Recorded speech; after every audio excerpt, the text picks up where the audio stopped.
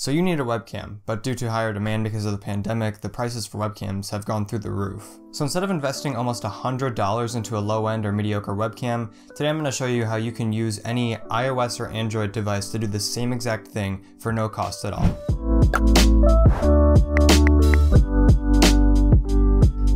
Welcome to Top Spec, your one-stop shop for tech content. So due to COVID-19, pretty much every single school, organization, and company is having to communicate online.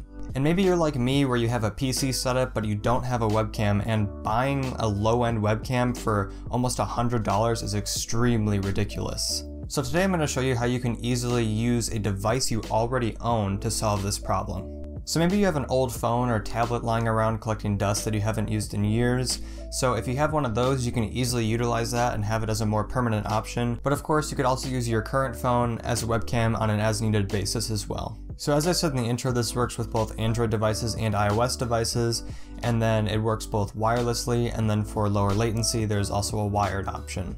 So to get this to work, the first thing you're going to do is download a software called Webcam on your PC or Mac, and then download the app on your iOS or Android device. If you're looking to use your webcam wirelessly, then ensure that both devices are connected to the same Wi-Fi network, open the app on both devices, and your webcam should be working. Same thing if you were to plug the device into your computer. The computer will recognize your device as connected via USB once you open the software, and the camera should show up. So from here you can obviously just turn on your webcam in whatever software you use, maybe it's Skype or Discord or Zoom, and your webcam should be working. So that's essentially it for the tutorial section of this video, but that's not all that this program can do. In the Webcam desktop app, you're able to change your ISO and exposure settings in order to make the lighting look right and maximize the clarity and quality of the webcam.